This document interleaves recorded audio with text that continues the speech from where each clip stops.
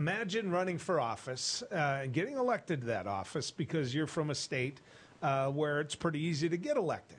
That's what Kristi Noem did. She's a Republican, and if you run as a Republican, you got a pretty good shot. Although I might add this, Kristi Noem got less votes than recreational marijuana did, and she didn't exactly smoke or put a landslide into the election. So South Dakotans get a little something about Kristi Noem. Now, let me add this. Once she got the power of the governorship, once she got that seat, she's used every bit of it she can for her own personal use. There's no question about that. Susan Wismer has been a leader in South Dakota politics for a long time. She hasn't been afraid to stick her toe in the water and, in fact, jump right in the third end of the pool and let people know what she and others are willing to talk about and think about when it comes to it. Susan, good to have you on. You served both in the House and the Senate in South Dakota, did you not? I did. I was first elected to the House in 2008. I earned myself a hiatus in 2014 when I took on Governor Dugard in his reelection campaign. And then after 2 years, I came back in and served 4 years in the legislature and was defeated for re-election last year in 2020. Yeah, that doesn't mean we're going to let you go without running again, just so you know. There's those of us that are going to do what we can to make sure you're back in that position. You know, that was kind of a Trump year and a Trump era here in the Dakotas. But let me throw this at you. If you had defeated Governor Dugard and you found yourself in the position of a governorship, would you have taken your family to Vegas? Would have you just hopped in the plane and gone where you wanted at taxpayer expense? Because that's what Kristi Noem is doing. Well, no. I'm not a, you know, that's one of the things that's the least of my problems with Kristi Noem. I guess I'll put it that way. Okay. Well, let's go through them, because more and more attention has gotten to Governor because she's put herself on a national platform.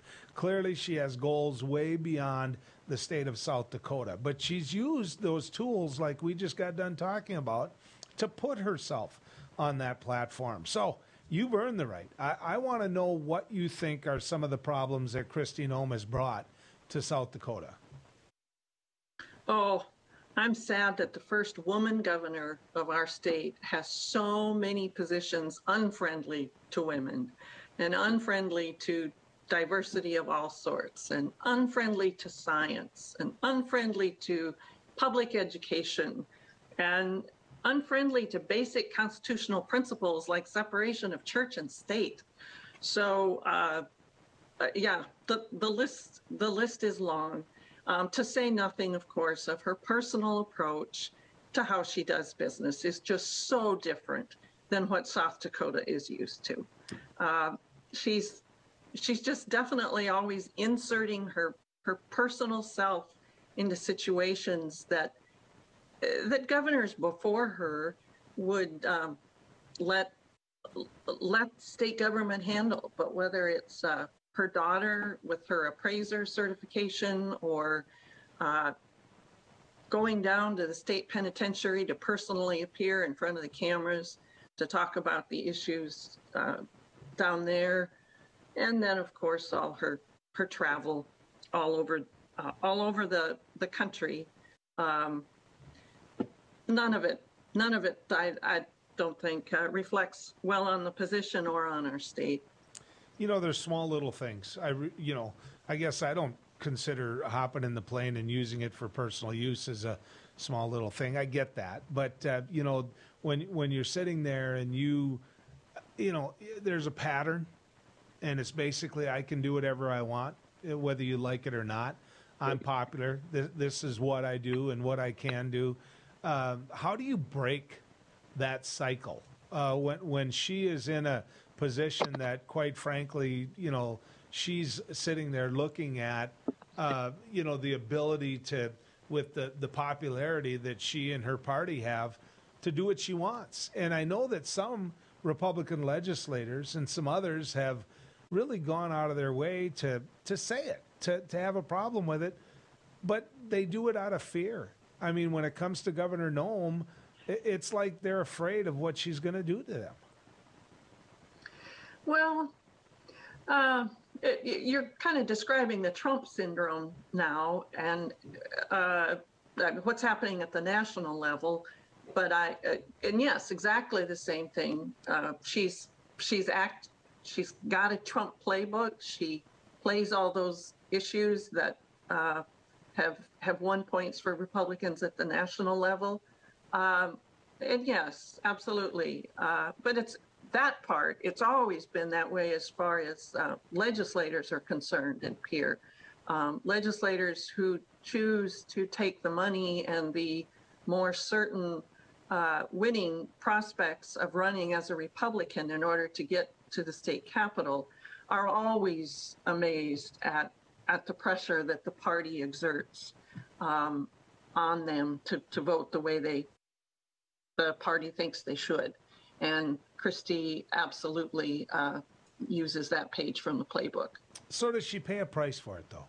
I mean, does she pay a price for it? When you're sitting there and you're using nepotism to get your daughter certified to be an appraiser when she couldn't do that on her own, when you're doing all of these things from using the state plane to go ahead and saying, I won't pay for the desk, but I want a great big desk that'll make me look good. When you're sitting there basically flying all over the country back in, rather than being back in South Dakota governing, like I mentioned before we started, Kristi Noem didn't exactly win by a landslide.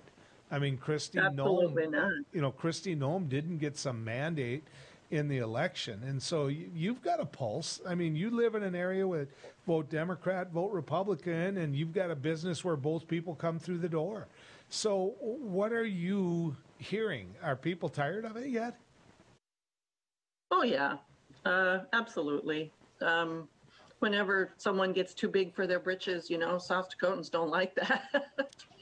So there's a whole lot of that. But there's also, I look at it as a minority party person and know that she has an awful long leash, even though, I've got to stick in the part about how, she wouldn't be in the chair she's in if Dennis Dugard hadn't called in the reinforcements from the National Republican Governors Association in the last week or two of that campaign. It was National Republican Governors Association money that put her there. And so I felt like she had debts to repay when she started doing that traveling. But yeah, she's carried the traveling far, far, far past what I think the normal South Dakotan sees as important to her job. Do you think she's running for vice president of the United States? I find it hard to believe. I think the influence of Corey Lewandowski, all the developments about him in the last week or two, I really do think it looks from the outside like he was having quite an influence. Maybe he thought he had a good national candidate there. I guess it's possible. Maybe she's kind of like a Mike Rounds. Mike Rounds said, I'm not interested in running for the Senate. But when the national people put the pressure on and said, no, you're the one, then he volunteered or was drafted. Yeah. Susan, always good to talk to you. Thanks for your dedication to South Dakota and, your dedication to making sure things are done the right way. I appreciate it. Yeah, well, thanks for calling. Sorry if I don't always stick to the topic that you have, but yeah. There's so much there. I don't know how you do stick to the topic. Yeah. Appreciate it, Susan.